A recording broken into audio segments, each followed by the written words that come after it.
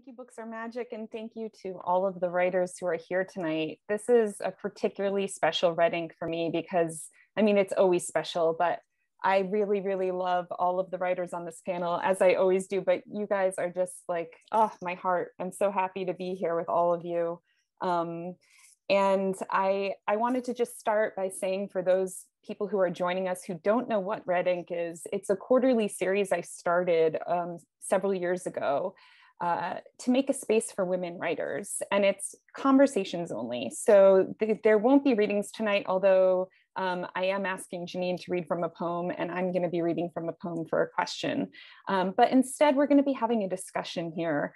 And the title of the series comes from Mrs. Dalloway, a Virginia Woolf quote in Mrs. Dalloway, which is, "He thought her beautiful, believed her impeccably wise, dreamed of her, wrote poems to her, which, ignoring the subject, she corrected in red ink." So red ink makes me think of vitality, blood, the monthly cycle, correcting history, and making a mark on the world. And all of these writers who are here with us tonight are doing that. I wanted to start out by asking Jeannine to read this gorgeous poem by Jane Hirschfield that she shared on Facebook when she was talking about this panel. So Jeannine, do you mind reading that? Oh, you're muted. Yes, I'd love to read this poem. I love this poem. So thank you, Michele. Thanks for having me here. Thank you, Books Are Magic. It's such a delight to be here with these writers. Yeah, I can't even say. Okay, this is a poem called Heat by Jane Hirschfield. My mare, when she was in heat, would travel the fence line for hours, wearing the impatience in her feet into the ground. Not a stallion for miles, I'd assure her. Give it up. She'd widen her nostrils, sieve the wind for news, be moving again, her underbelly darkening with sweat. Then stop at the gate for a moment, wait to see what I might do. Oh, I knew how it was for her, easily recognized myself in that wide lust, came to stand in the pasture just to see how it played.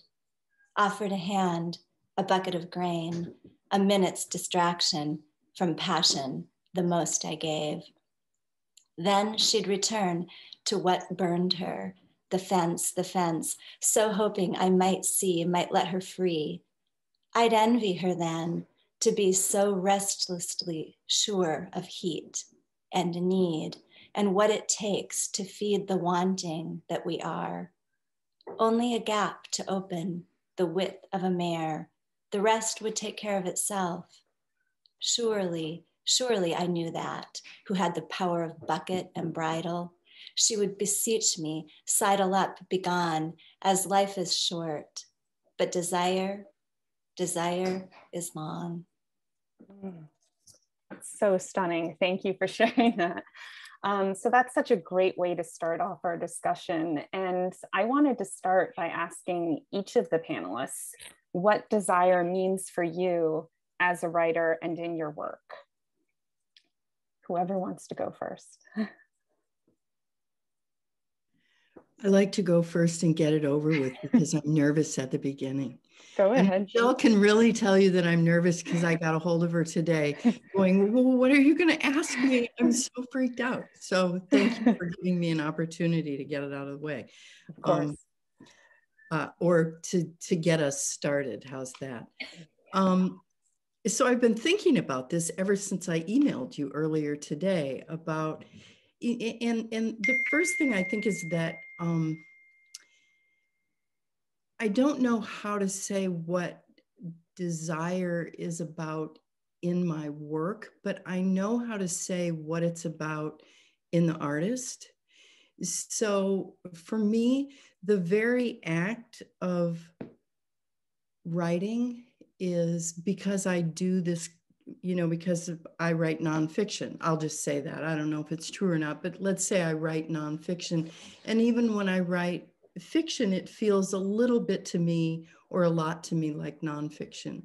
So essentially what it is an attempt or a desire on my part to find the meaning of my life, whether I'm writing about my experience or somebody else's. I really have all my life had this certainty that there's a meaninglessness to our existence. And I've tried to grapple with that in a million ways through all the years that I've lived. But with writing, it works the best because you can think about something that happened, or you can make something up that happens, and you can find a way to make it mean something. So in the wider world that's not writing, I still have that feeling of meaninglessness at the core of everything. But in the world of my writing, I'm constantly trying to use words and images to create meaning. So that's my desire as the writer. I can't speak to the desire of people who read the work, what they find in it, but there. I love that. Thank you so much. Thank you. Who wants to go next? I'll go. I agree with so much of what Joanne said about, you know, the meaningless and making meaning and using images and language and sound to do that. But I think when you first said the question, I was like, I don't know. I don't have an answer for that. But then I am writing desire, but I think what I'm interested in when I write is what's the space between our wants versus our needs and how we often confuse the two. You know, there's something that you think, oh, I need this, but really it's a desire, and vice versa. So I'm interested in that. I'm very interested in the things that we want, that we are ashamed to want, things that are stigmatized. I'm interested in the desire to be normal, whatever that means, the desire for the American dream, which is a dream. I'm interested in, I don't know, just the endlessness of it, the searching of it, and how that makes a person. I feel like, you know, once one is satisfied, another one crops up in its place. You know what I mean? It's like the head of the Hydra or something like that. But yeah, that's as close as I can get to that. It's terrific. Can I jump in on that, Michele? Yeah, please. Because I think in listening to both Joanne and Dantiel, that there's this way that I think about desire as urgency. And when I teach writing, I talk about desire as fuel. Like, it's like if you deprive yourself of the fuel, and I like what you said about stigmatized desire, because I think for women, almost all desire is stigmatized. And so, you know, even ambition can be a form of desire, and even that is stigmatized for women. So this idea of desire as urgency to compel us toward the thing that we yearn for, that actually does create meaning, you know, that is meaning for us. And so, so in thinking about tonight, I'm an etymology geek, and so I was just like doing some Googling, you know, on desire. And it turns out that Octavia Butler talked a lot about desire, which I thought was really cool, and talked about desire as a form of becoming. And this was in Brain Pickings, Maria Popova's blog. And apparently desire comes from the Latin without a star, and refers to the idea of yearning for direction toward our own becoming. So I just thought that was beautiful, and like was a much more elegant and eloquent way of saying like exactly how I like to think of it, like leaning into the desire. But like what you just said about Dantiel, about the difference between need and want, like really feeling like the empowerment of wanting, like pure want, like in the Hirschfield poem, you know, like to just be able to be that clear about it and own it. Yeah. I love that you just shared the etymology of that. I had no idea, and that is so cool. It's so beautiful. Katherine, what about you? I love the way you've all spoken about this. It's really beautiful. And I suppose that, you know, that feeling of kind of searching, like the endless search that I think motivates the desire to write in itself, is something I think a lot about. Partly in the sense that in terms of my own urges to write, the desire to write is very strong. but it's not clear to me what it's a desire for, in the sense that I never know what it is exactly that I want to write until I have written it. So there's that strange feeling of kind of urgency, and like I want to be there in this field. I have to be in this field doing this, but I don't know what it is that I'm aiming for, and I never know until it's done and I reach some end, some sort of end. And then I feel like often it's in retrospect that one can clarify actually what one was wanting and trying to create. But at the time, it's a strange kind of knowing and not knowing, but it's a very kind of deep urge that remains hazy at the same time, which is quite strange. I really relate to that. Absolutely. So Dantiel, in Milk, Blood, Heat, which I had the honor of reviewing for the Washington Post. Thank you so much. It was such a gorgeous review. Oh, it was my honor to read this book and write about it. For anyone who has not read this, run out and buy it. It is one of the best short story collections I've ever read. So in one of the stories in the book, it's called The Hearts of Our Enemies. There's a teenage daughter in that story who's upset with her mom for not going through not going all the way through with an affair and still confessing her mild transgression to her husband. And you write in this story, in all of this, Margot was mostly mad that her mother had wanted something and didn't take it, and the consequences were the same. So what is it about unfulfilled desires that you're interested in writing about? I think in the same way that success is this way, I think it's sometimes scary to get what you want as well as to not get it. And so I think there's so much about, if we're thinking about it from the aspect of yearning, there's so much that we yearn towards, but we may never get, we may never fulfill it, or we do get it, and then it becomes like, oh, that's not actually, it actually isn't doing anything for me. So I think it's just part of the human condition, like unfulfilled desire or unnamed desire, whatever it is. And so I think in that story in particular, it's really, Margot thinking like, oh, you can be shamed for the things that you want. You can be shamed for the things that you don't take. So in all of this, you might as well just do what you want to do, because people are going to have their judgments about whatever that thing is, regardless. Yeah. I was muted. Yeah, that is so true. Thank you.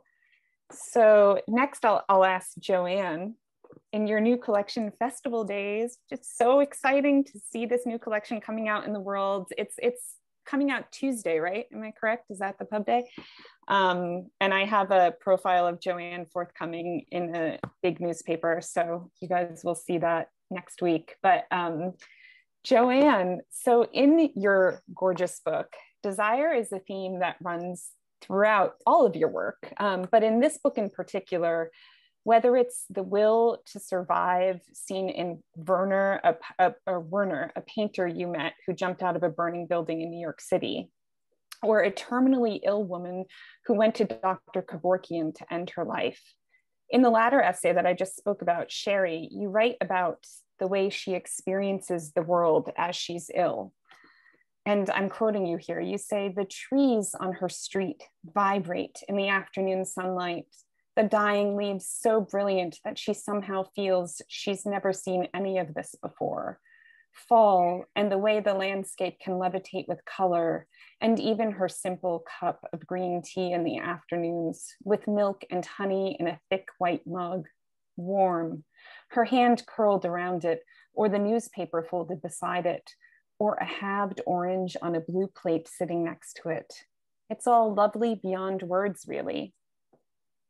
So one of the many things that I love about your work is how, whether you are writing about yourself or other people, even the quietest moments are infused with a significance, a desire to hold on to this world. Even the act of holding a cup of tea is imbued with meaning. And I guess I'm wondering if it's a conscious choice, all of these moments of illumination, or if it's something that happens subconsciously for you. Well, I think it might be both. But in the piece that you just read from, in that moment, it's a person who has discovered that her life is over, essentially. And every day that she lives is just another day that moves her toward her death at that point. So I think she might have maybe a month to go at the part that you read. So if you as the writer, or we as writers, imagine our way into that moment in this person's life, and imagine what it would feel like to have a cup of tea with the realization that there won't be any more tea, there won't be another orange to peel, there won't be another autumn with these beautiful leaves. That the only thing you can imagine is how much she would desire to stay on Earth. And I think she did. And of course, because she died and I didn't get to talk to her about that, I had to imagine my way through it and speculate for myself on how she might have felt about that moment. But on the other hand, Werner came all the way to his moment of death, and then he got to live. So Werner could speak to me about what it felt like to have that happen, to absolutely know that you're going to die. And then suddenly your life is handed back to you in the way that Sherry's life was pulled away from her. So I think that a lot of my book festival days turns out to be about death in one form or another. And so therefore, imagining your way into all of these deaths, one essay after another, means that you're imagining for yourself what it would feel like to have everything around you. Like in this moment, the beautiful, soft lamplight that I'm looking at, you know, your faces, the faces of other artists, to imagine that this is all shimmering and temporary and that I can actually say the moment when it's going to disappear is really, it's really moving and overwhelming, actually. If we could all only live in that moment forever, we would appreciate every cup of tea we have. See, like every cup of tea we have, except this cup of tea has beer in it. Yeah, I bet yours doesn't. But yeah, anyway, thank you for your kind words and the opportunity just to think about this stuff is really interesting. Oh, it's such an honor. Thank you, Joanne. Katherine, in your stunning book, Tomorrow's Sex Will Be Good Again, and this book is already out, right? Is it out in the States? The pub date has already passed. It is here. People can buy it. I loved this book so much, and it's so important. And I want to quote from the section that is about desire, where you say that women's sexuality is frequently punished. Women are routinely harassed and their bodies policed. They are constantly reminded of their susceptibility to male violence and made to feel responsible for it. Shame, fear, cultural prescriptions, and trauma, often sexual trauma, can be profound inhibitors to sexual enjoyment. Yet women are urged to claim their desire with confidence. No wonder many women have a complicated relationship to their desire.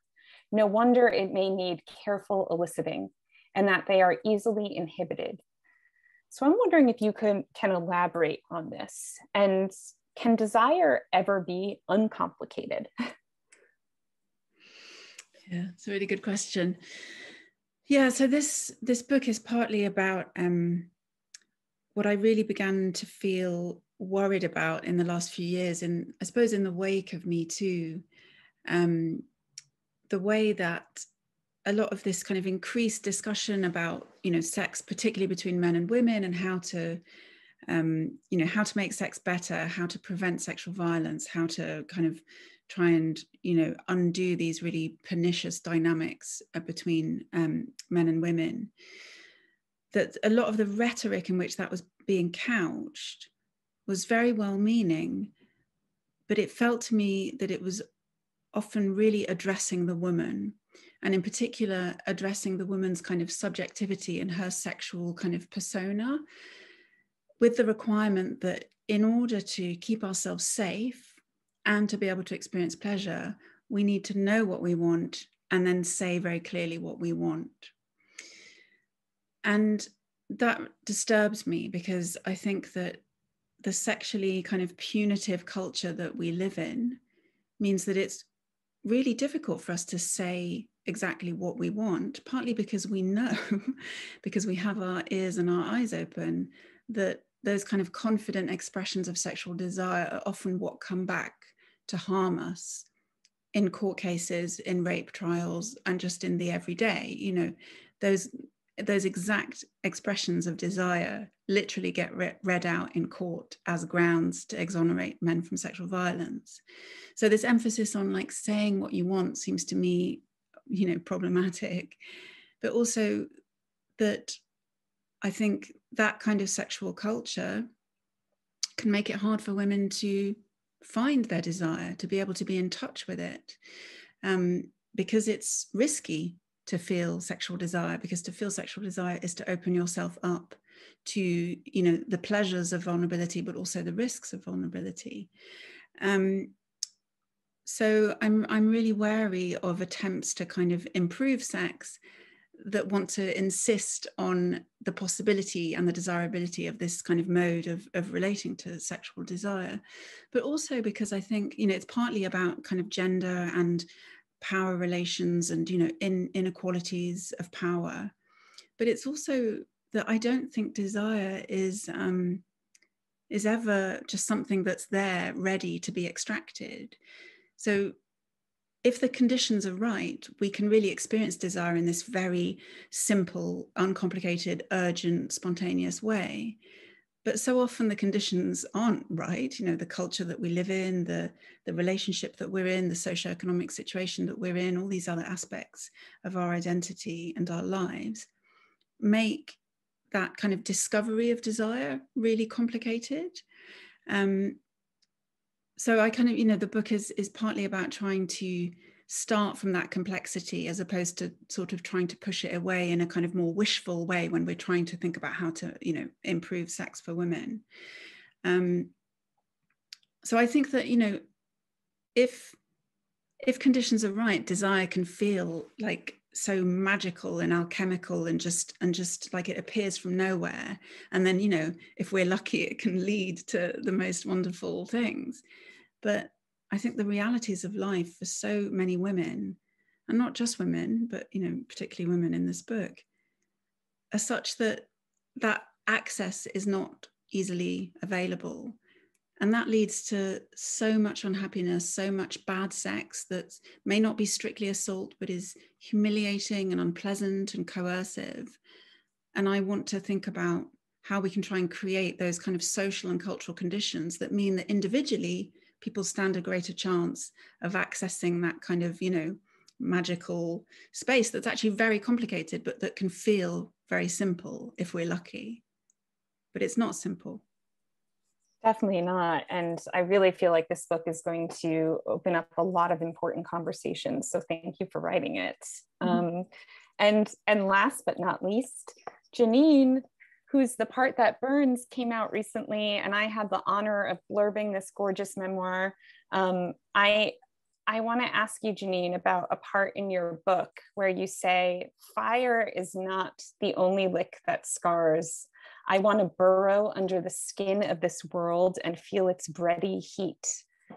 Throughout your memoir, I was struck by all of the language about the natural world. So this kind of comes back to the etymology of desire that you were talking about before. But in your book, you know, you talk about atoms, plasma, cells. Can you talk about why you were drawn to that as a theme, as one of the themes in your book? Well, thank you for that, Michele. Thank you for that question and for blurbing my book and reading it. And because you have read it, you know, I'm dealing with the aftermath of trauma in the book as a survivor of childhood sexual abuse.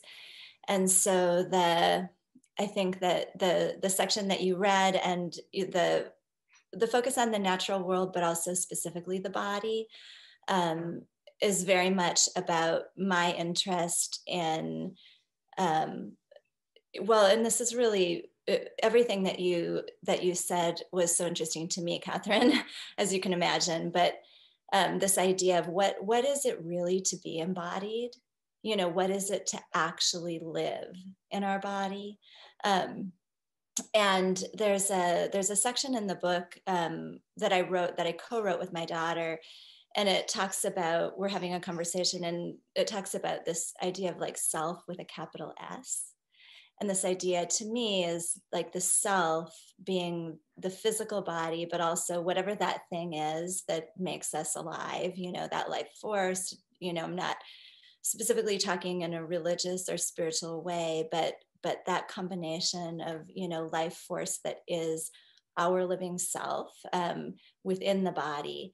And so that idea of self with a capital S, and the integration of, you know, those forces that ultimately make us who we are. Because I spent so much time in my younger years living completely outside of the physical body, you know, really just observing my physical body from a distance, really just being very lightly tethered to it by a very fragile string.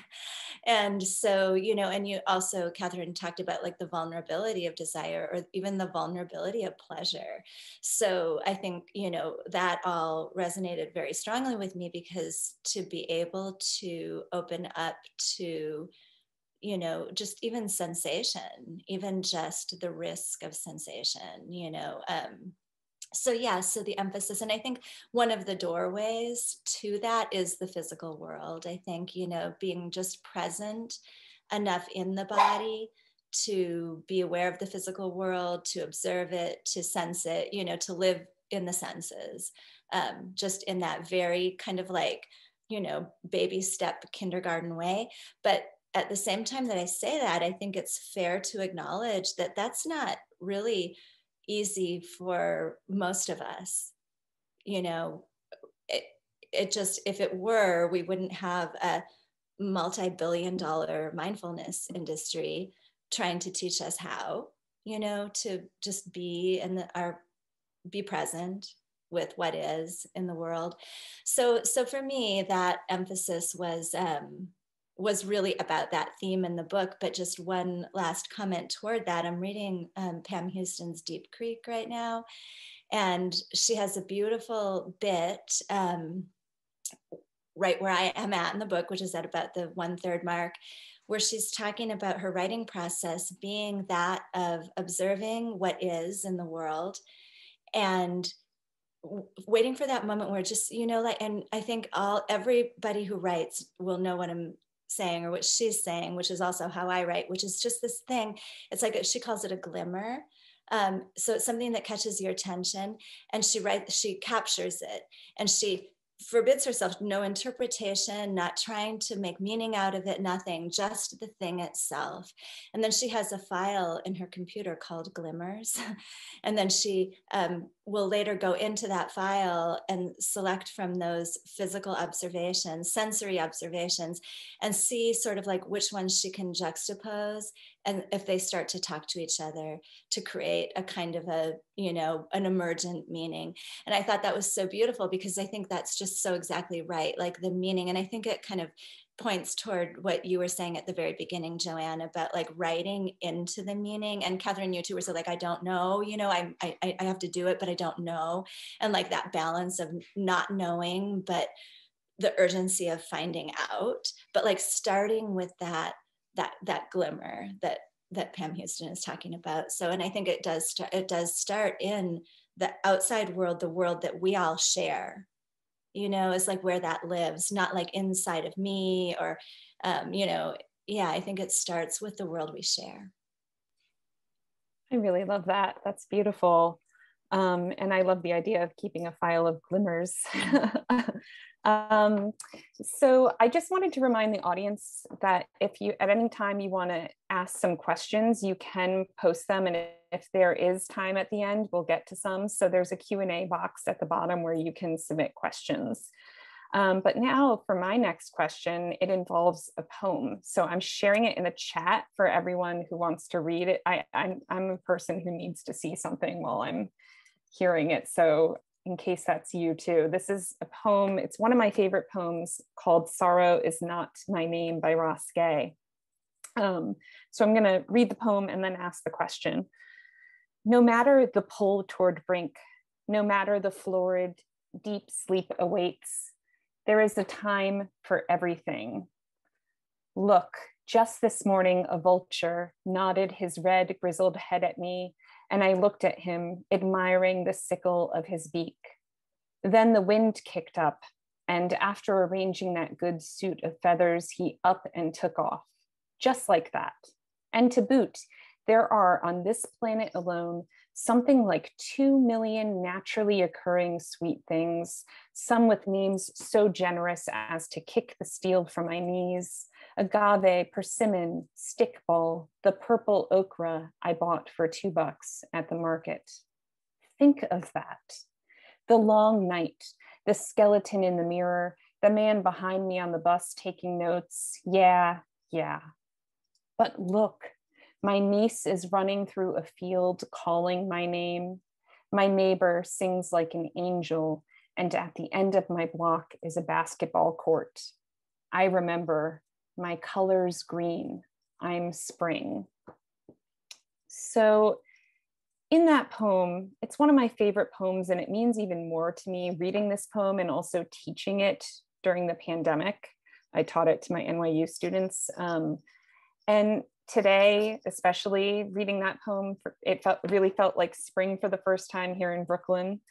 I love that this poem implies that no matter that with all of the sorrow in the world, there's joy too and hope. And after such a significant year for all of us that included a global pandemic, Black Lives Matter marches, voting Trump out of the White House, and many, many other significant things, I'm wondering for all of you how your desires have shifted, if they have at all. Do you feel like you have a different relationship with your desires, given everything we've been through in the past year?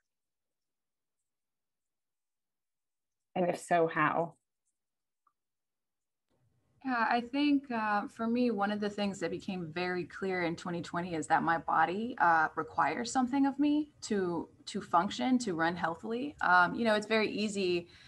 And Jeannine was talking about this, to become untethered from your body, right? To think of it as just like a product or something that's there and it's just there, but like it needs something of you. It needs several things from you. And so I think one of the things that I have desired and will desire like going forward is just like figuring out what my body needs and a way that, I can kind of fight my mind, which is the thing that keeps me from often doing the things that my body desires of me. So like, figuring out ways I can get it moving, figuring out ways to nourish it the best I can, figuring out ways to, to hydrate the way that I can. And so, yeah, I think that that's really important. And also I think, in regard to that poem, thinking about, we live on the physical plane, which if you think about words like joy and sorrow, good, bad, those are words that can't exist without each other, right? They don't mean anything without the other one to push up against. And so just really taking into account like what the full human experience is, and that both lightness and darkness are necessary on this plane to kind of grow. So that's what I want to be thinking towards in the going forward here. I love that. What about everyone else?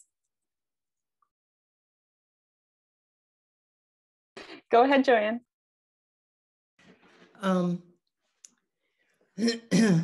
First of all, there's a bat in my living room right now. I just want to say that. I'm not freaked out by it, but some people are. But what I was going to say is that that for me, like over this last year, I've been paying so much attention to what's outside the windows, that line about the bird in a good suit of feathers, which somehow implies that the bird has a suit of feathers that's more rumpled and, gray than that one. So for me, it feels like noticing a bird in a good suit of feathers outside the window is pretty much says what my entire pandemic has been.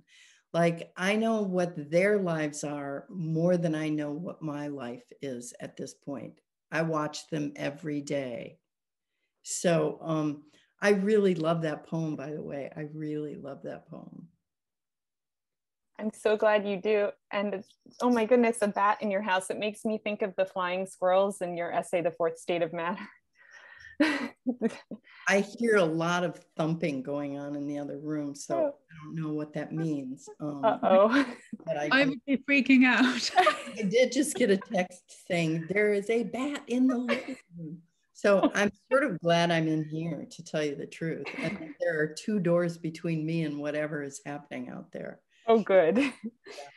Good. What about Katherine or Jeannine? What is your answer to that question? Well, I was thinking, it's so strange, isn't it? Because it's like a year now we've all been in this situation. And when the lockdown first happened in London, and I guess it was like mid-March last year, it was just the craziest, beautifulest spring. It was insane. It was the flowers and the smells, and because there was so little traffic, and it was just like silence in London, and it was so uncanny. And I felt it so strongly, this sense of dissonance between the kind of horrors that were unfolding that I wasn't personally seeing because I was protected from them, because I had a job that I could work from home and was in a privileged position. But knowing what was happening, and then just having these kind of almost like ecstatic experiences of hearing more bird song and going for these long walks in this glorious spring, and like stopping and smelling the flowers in a way that I never would do. And I found it just so confusing because it was so beautiful and so kind of horrific at the same time. And I feel that, now what's happened is this kind of, so on the one hand, it was like thinking, I need more contact with the natural world than I usually have. I need to look more and pay closer attention to what's around me and the kind of beauty that's around me. But now, after like however many months of being on Zoom and teaching on Zoom and everything on Zoom, I get a different kind of weird like dissonance, which is just feeling so disembodied the whole time, doing, as we're all doing, all these events and conversations, and they're so kind of intense, and they're intense in a different way because we're not in the room, but there's things that we miss because we're not in the room. And at the end of an event, it's over, that's it. And but you're still sitting in this chair that you've been doing all your other things from in the course of the day. And I now feel like I have a need and a desire and a kind of heightened awareness now of my pleasure in just being in a room with people and smelling people and breathing horrible, dirty air. It's like I'm finding that really painful at the moment. I'm desperate to have more human contact. You are not alone. I think everyone is feeling that way, even those of us who are sometimes more introverted and don't like being around people. I miss being around people for sure. Jeannine, what about you? Well, I think my astrological sign is going to come into play a little bit here with my answer, because I feel like a year of pandemic and social unrest and uprising has given me just a lot of urgency toward prioritization, and I think a more discernment in what really matters to me. And I live in Minneapolis, so this is where George Floyd was murdered, and we, really were, our city was on fire for a couple of weeks, and it was an incredibly intense. It's really hard even to speak articulately about what that was like. And I mean, even that is a place of privilege because of never really having lived somewhere where there's war you know, here in the United States, we are sheltered in that way, but it was, yeah, it was a really surreal time. And my daughter was maced. You know, we had a semi here drive into a crowd of protesters who were legally, you know, marching on the freeway. So it was really crazy. And I came out of that and have, you know, as the months have marched along, feeling just a lot of really purposeful, you know, feeling like I just want to, you know, without making it, you know, like without making myself crazy about it, but I just want to do what matters in any given moment and let go of what doesn't. And I think that for me requires a lot of like radical self-honesty, because it is easy. Someone earlier said something about like, you can go after something that you think you want, or, you know, and find out, oh, it didn't really mean that much. And I think that often we can know that before we put all that energy into going after it, or at least I feel like I can do better at that. I feel like when I really listen, if I can find that still place to actually, back to the body, like really listen to what my body's telling me about what matters, then I can spare myself, you know, some of that frantic grasping and chasing after stuff that isn't really going to, not only is it not always what I wanted, sometimes I don't want it at all. I just got caught up in something. So just being more in tune with that, like being able to recognize what is my actual desire. Like if desire is without a star and yearning for direction toward becoming, that's what I want to follow. You know, that's the path that I want to be on. Dantiel, go ahead. Yeah, I wanted to just add something because, you know, it came into my mind as Jeannine was speaking, but like, I think a part of my desire to care for my body better than I have been definitely did come with being hit in the face last year with this country's desire for my death, and realizing like more completely that it's foundational. And then like, so the care then would be also an act of resistance on my part. So yeah, I think that definitely can't be ignored in like that desire to like thrive. Absolutely. Absolutely. I have a question that's inspired by my friend, the writer Rachel Eit, who studied with Joanne, and she wants to know where desire goes when it disappears, and how do we get it back or deal with the dormancy of desire? And this could apply to writing, sex, life in general, however you want to interpret it.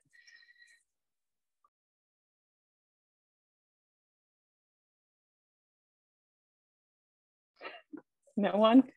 I have something quick to say about it. I'll kick us off on that because I think that it has to do with, I do think it has to do with vulnerability. And I think desire going dormant can be really safe. You know, it can feel really safe to just sort of let that desire kind of calm down. But it can also be really numb. You know, it can also be very, disconnected.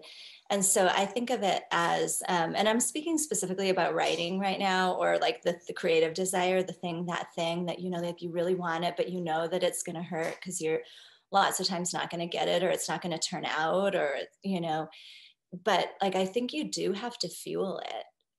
You know, like I think of it like as a little potbelly stove, and you got to put the wood in it and keep it burning, because I do think it can burn out if you don't tend to it. And that sometimes after a few licks that scar, you know, like we might be inclined to maybe just not stoke it for a while. But there's a danger in that too. There also might be something interesting. Am I speaking to Rachel now, Michele? Did she ask this question? Yeah, she's not here, but she's going to watch the recording later. So okay. Hi, Michele. Hi, Rachel, later.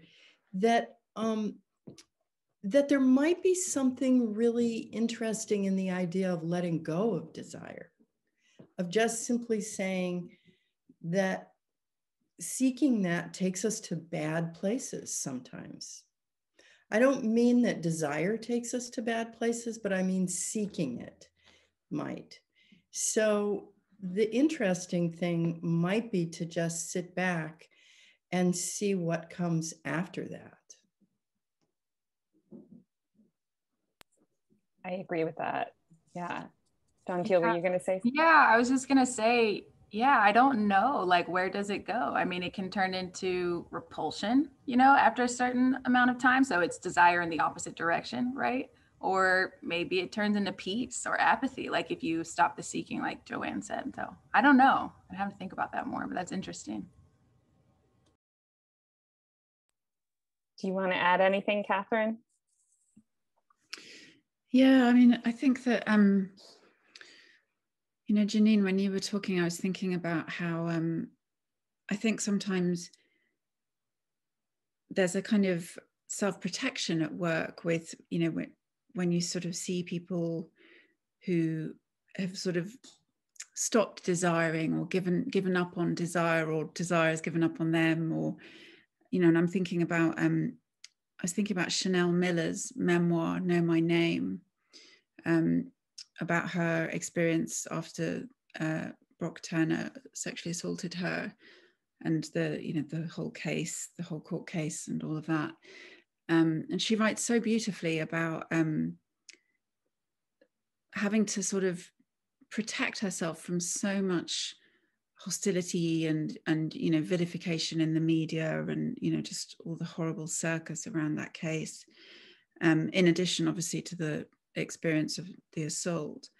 And she talks about how for a long time she couldn't experience any desire or pleasure, and she talks about becoming sort of like wood, like very impenetrable and hard, as a way to protect herself.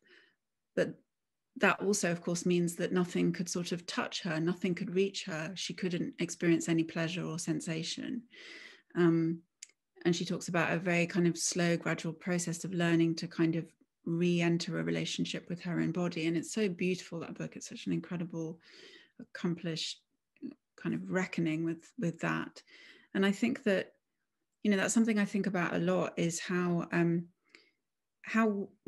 we have to do things in order to adapt to often very difficult circumstances, and that those ways of adapting are completely understandable and sometimes necessary, and that in themselves, you know, are just how somebody copes with an individual situation, and that there's no shame in that. You know, there's no shame in responding to the situation that you've been placed in ways that are self-protective, but that might also be self-thwarting, that might be cutting off a source of pleasure for you, or desire or ambition.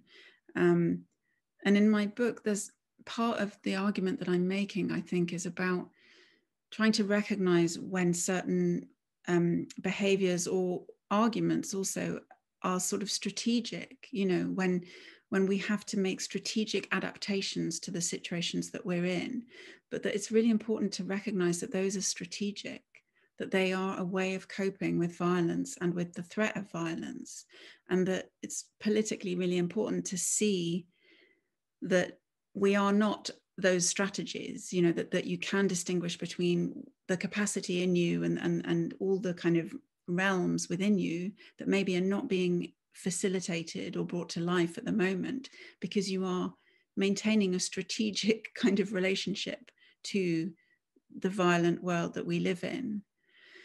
So I think it's so important to kind of always try to be aware, you know, in relation to oneself, but also in relation to others, thinking, you know, why is this person struggling with sexual desire, or with not being able to finish their book, or, you know, not being able to have ambition for their own life, or whatever it is that there's always a reason, there's always a strategic reason why people do the things they do, and that we can be so much more compassionate about all the kind of ways in which we all, you know, muck up our own lives or thwart ourselves or end up harming others, because most of the time people are trying to cope with the situations that they're in sometimes very painful ways.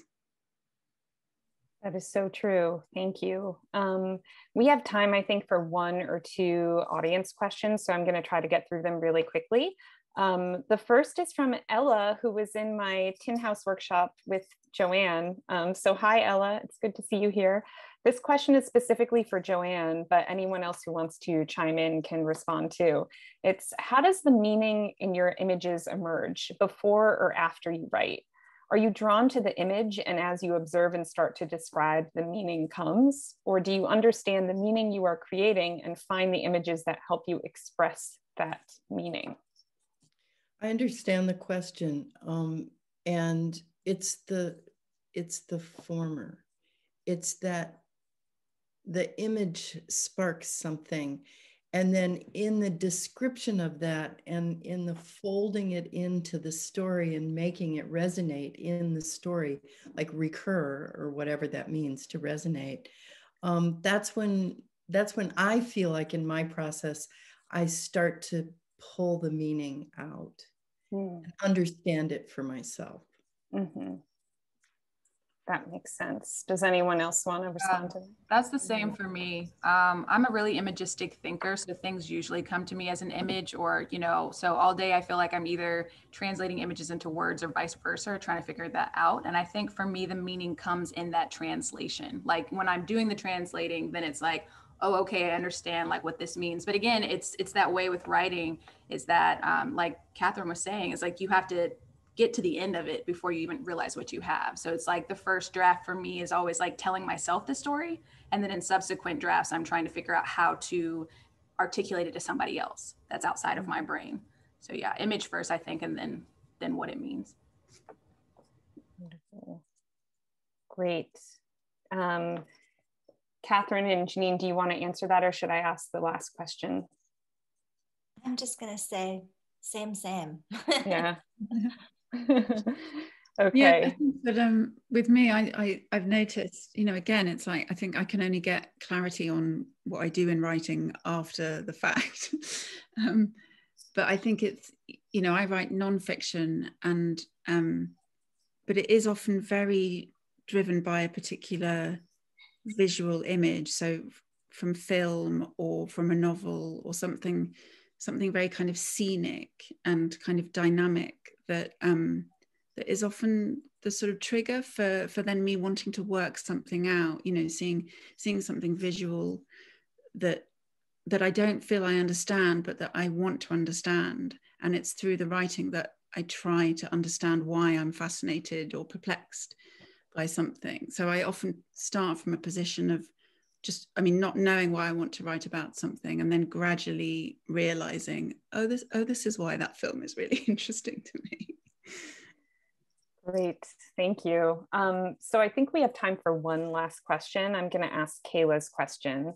She says, I would love to know if there are any works of art, either books, films, music, paintings, poems, that the panelists have either found helpful when writing about desire, or that they feel expresses desire in a powerful way.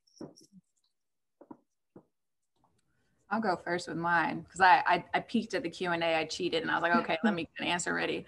So I think for me, one example might be Sally Mann's photography, especially her Body Farm series, and then the series with her children. But I think there's just something like, that's the thing that I'm yearning for. It's like that desire and also that stigma, and like actually capturing it on the page and making somebody sit with the things that we don't want to because it's uncomfortable, right? But like that you sometimes need to face about yourself or the world around you. So yeah, that's one.